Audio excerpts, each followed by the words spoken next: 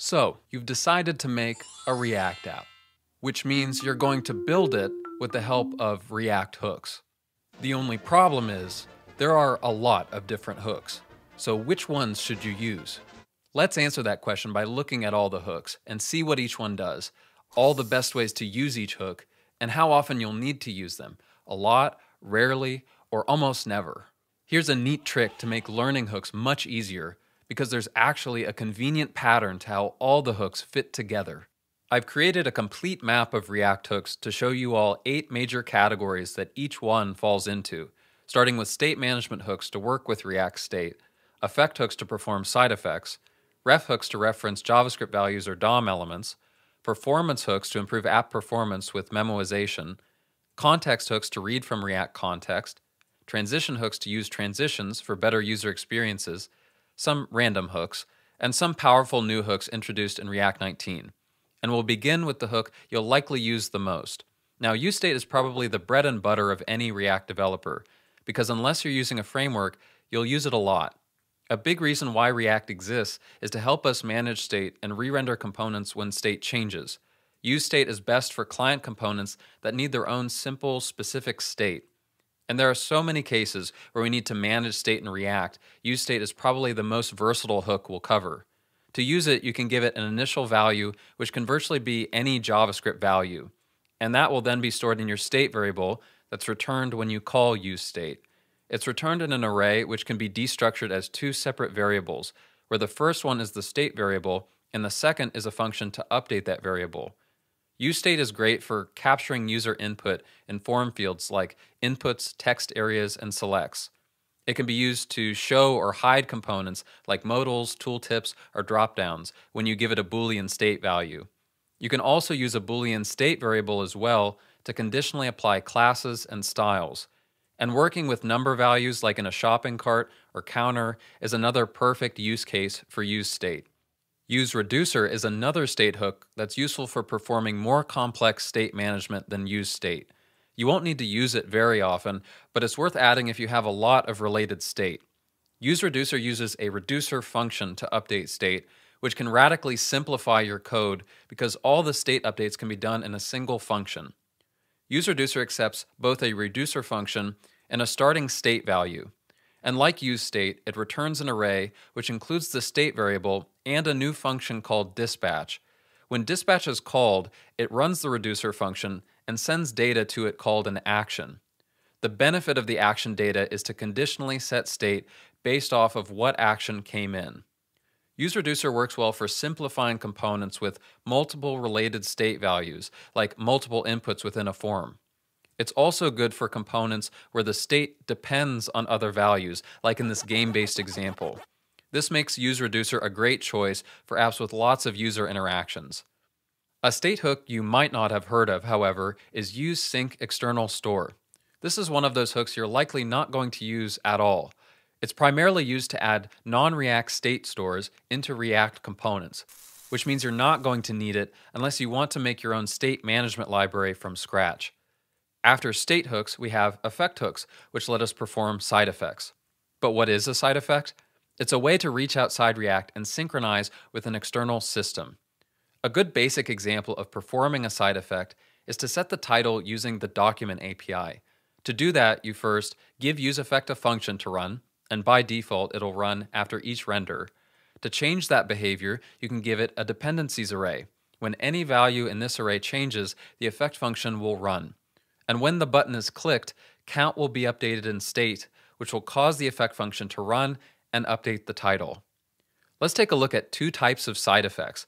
Event-based side effects, which run when some event takes place, like a button click, and render-based side effects, which is a side effect which runs after render, such as fetching data.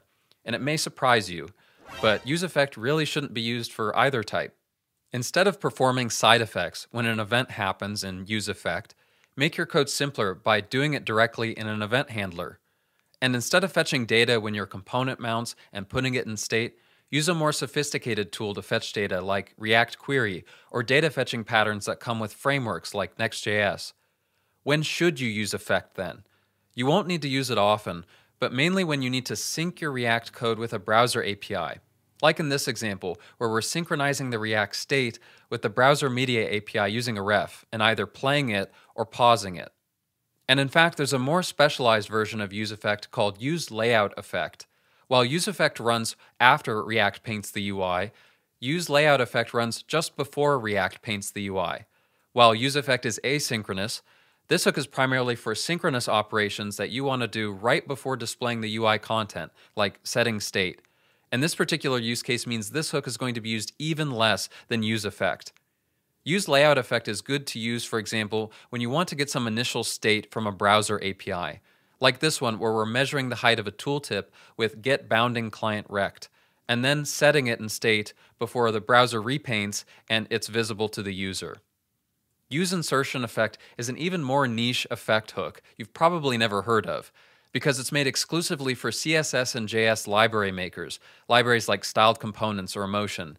This hook runs before useEffect and useLayoutEffect run, and it does so in order to make sure any CSS styles are inserted if other effect hooks need to read from the layout.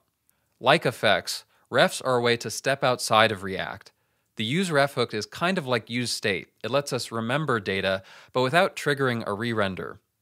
Like useState, refs can be given any data value, but it's simpler because it returns only one value, which is whatever you passed it. And to access the underlying value, you can use the current property. Another important difference between refs and state is that refs are mutable, while state is immutable. This means the current property can be modified directly using the equals operator. This is really useful in this timer example, where we're storing the interval ID in a ref to clear the interval when we want to using the stop timer function. DOM elements can also be stored in refs. You can do this by connecting a created ref to the ref prop of an element. Once you do that, use the current property to access the underlying DOM element. useImperativeHandle is a type of ref hook, but rarely used. It's only necessary to use when you need to forward a ref, which means you need to pair it with the forwardRef function, and only if you also need to expose a method to the parent component that passed the ref. Let's say you have a parent component that wants to focus an input within a child component. To do that, you need to first forward the ref to the child with the forwardRef function, which won't be required in React 19, and to expose the focus method to the parent ref, you use useImperativeHandle to put that method on the ref. useMemo is one of two hooks made to improve your app's performance. It uses something called memoization to improve performance by caching previous results. useMemo will recompute the cached value only when one of its dependencies has changed, and this makes it good for performing expensive computations. useMemo looks similar to useEffect, but it's not for side effects, and it must return a value. A heavy computation that useMemo might do is calculate the sum of numbers in an array. It only reruns this function when the numbers array changes, and it puts the computed result in the sum variable.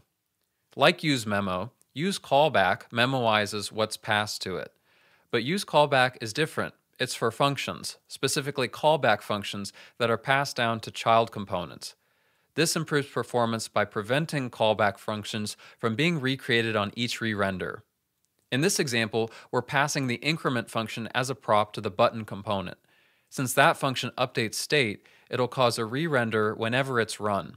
So to prevent the increment function from being recreated every time the component re-renders, we wrap the increment function in useCallback. There's one context hook called useContext, and it's really pretty simple. It can read context values, which means if a component is wrapped in a context provider, you can use this hook to read the value passed down on context. useContext works in any component that's nested inside a provider, no matter how deep it is. To read the context value, you just need to pass the created context to useContext, and that's it. In React, all state updates are considered to be urgent. useTransition is a transition hook that allows us to specify that certain state updates are not urgent. This is helpful for state updates that involve heavy computations, which can lead to a bad user experience if they're executed immediately. We can make our app more responsive by wrapping these state updates in a transition. A great use case for useTransition is filtering a list based on user input. Typing into the input might cause the UI to freeze or be sluggish, because the app is trying to re-render the list after each keystroke. We can mark the filter state update as non-urgent with the start transition function from useTransition. useTransition also gives us an isPending Boolean value to tell us when the transition is pending, allowing us to show a loading state to the user until the state update finishes. useDeferredValue is another transition hook that lets you defer or pause an update to keep your app responsive. It's very similar to useTransition, but we use it to tell React to schedule an update at an optimal time for us instead of us doing it ourselves. To use it, all you need to do is pass the value you want to defer to useDeferredValue. Just like the useTransition example, useDeferredValue is best for things like filtering lists. This leads to the same improved user experience as useTransition, but without you having to manually start the transition or use any pending state. The only reason to use a random hook like useDebugValue is if you regularly use React Dev Tools. If not, then you probably won't ever use it.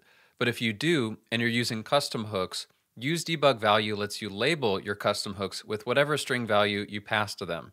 That way you can find your custom hooks easier in the React Dev Tools extension. useId is another random hook that does exactly what it says. It creates a unique ID when it's called, and it doesn't require any arguments. But I know what you're thinking. And no, you can't use it to create keys for your list items. It's made for creating dynamic IDs to be shared between form inputs and their labels.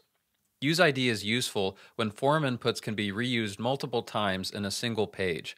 In this form component, we're using the email input component twice. So to make sure they each have unique IDs that don't conflict with each other, we use useId to make a unique ID to keep them separate.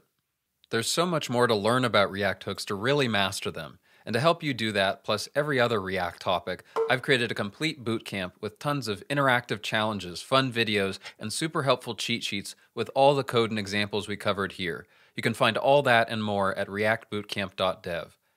And as for the React 19 hooks here, I have a complete video that covers them all in depth, what they do, and how to start using them today. Just click here to watch that now. Thanks for watching, and I'll see you in the next video.